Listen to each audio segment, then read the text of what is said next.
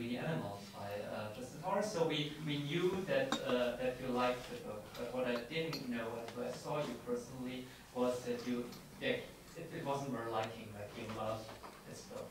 Why or how? Like tell us how. Because you were on fire when you started talking about it. Don't listen, Justin. Yeah, it's quite seldom that I somehow get a book or that someone sends me a book. I mean, maybe this didn't happen before. That a publisher sent me a book, German publisher, and somehow maybe he thought there is something we share. So he sent it, and it wasn't known in the German-speaking world, your book, so I just read it. And then I was really like hit by, I don't know, a blizzard and a thunderstorm.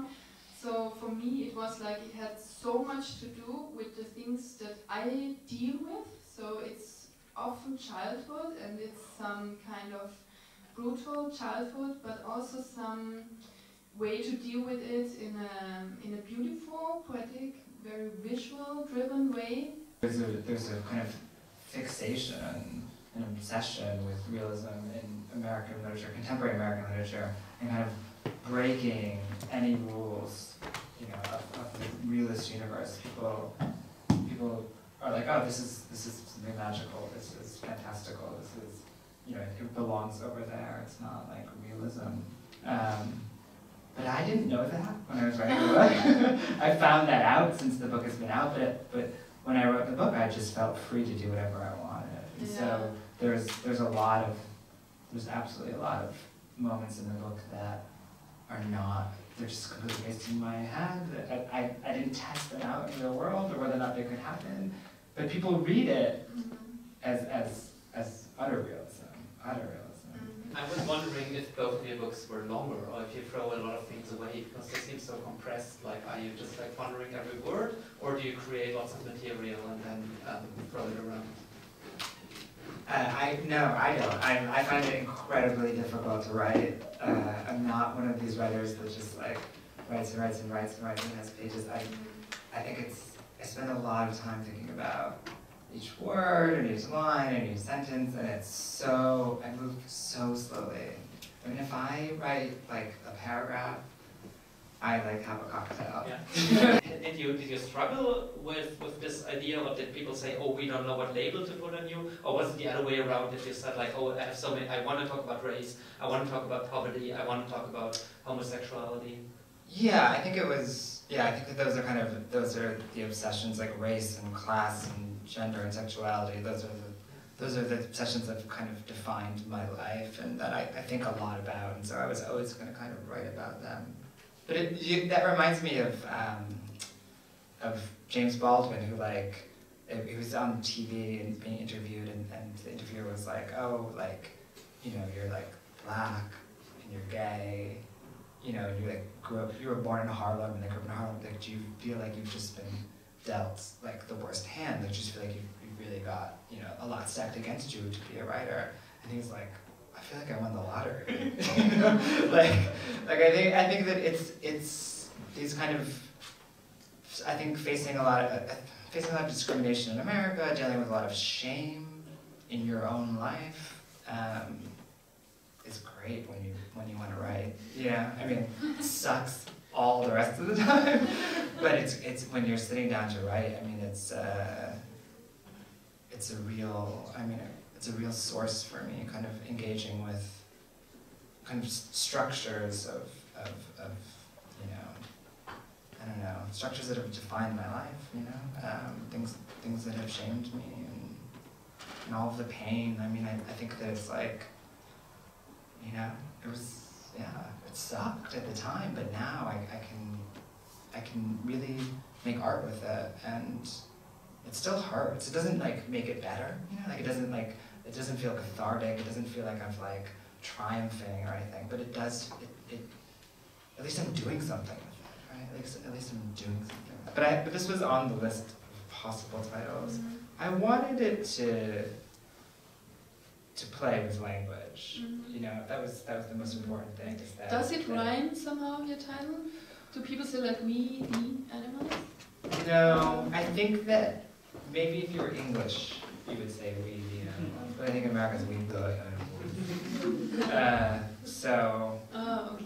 Yeah, We the Animals. No, Okay. There's a kind of riff on We the People, which is like the beginning of the U.S. Constitution, but there's a comma, We the People,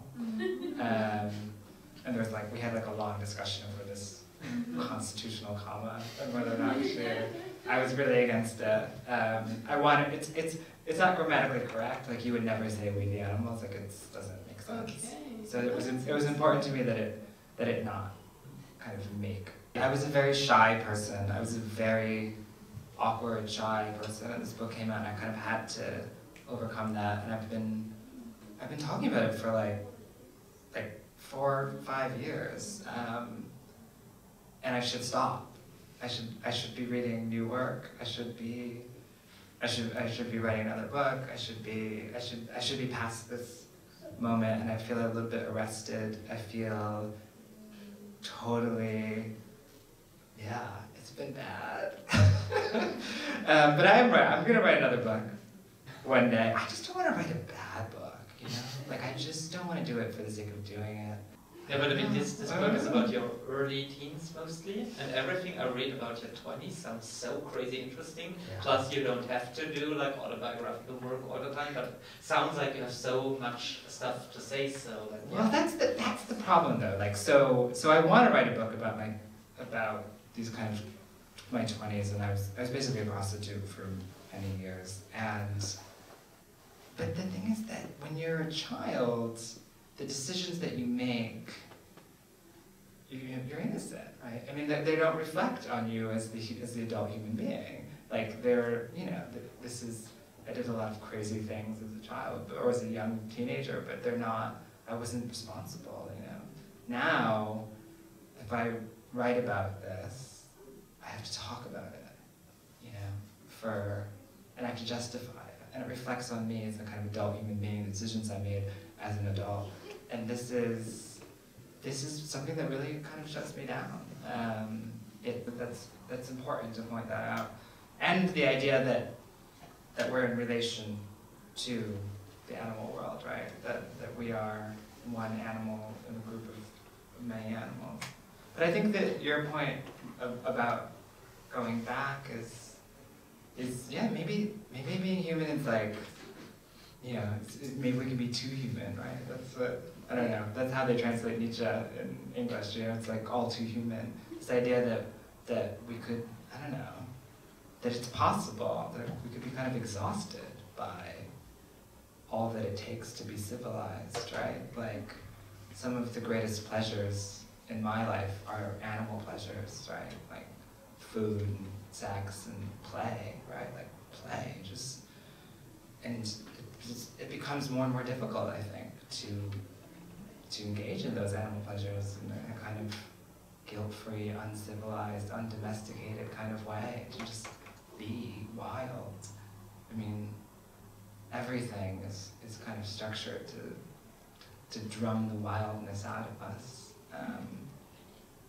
It's also scary. It's also, you know, like if you really are wild, you can be quite violent, right? If you're prone to giving into your passions, it can be bad. But I don't know. It seems kind of wonderful to revert sometimes, right? But these distinctions, sorry, I don't believe so much in them. Like people, what is so human, what is invented by humans. It's like when I'm talking about like the financial market and everything, that's so not what animals are doing, but at the same time it's so brutal and everything. So how can you really make the distinction? And I think also in this contemporary fashion, in the cultural studies, it's called human-animal studies. They're talking about this relationship between men and animals, and maybe we have a new concept of being human, and that's why we are interested in another way what animal is, and is there something that makes a distinction or not? Yeah. It's But quite a jungle, the finance market.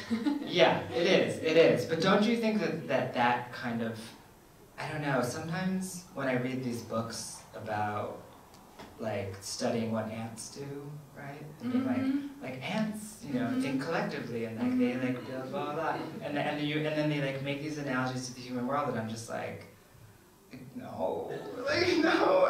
I think it's a weird justification, right? And of what we're doing, right? Like I think, what am I trying to say? I worry when the animal is used to excuse things that seem particularly absolutely, right? absolutely. Like the financial market is a particularly complex and complicated human invention that exists in order to extract wealth and keep people living in conditions. Yeah, but the thing right? is civilization something that is not brutal as animal life is brutal or nature life is brutal? So.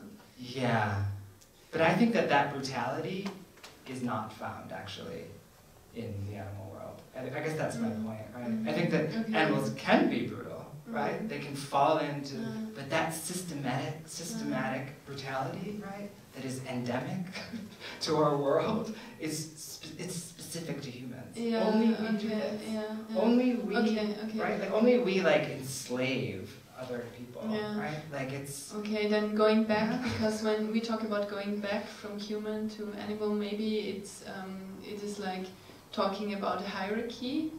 When we read Darwin or whatever, then human is like the one who is on top of the pyramid, and also in its civilization process. So, but you describe it the other way around.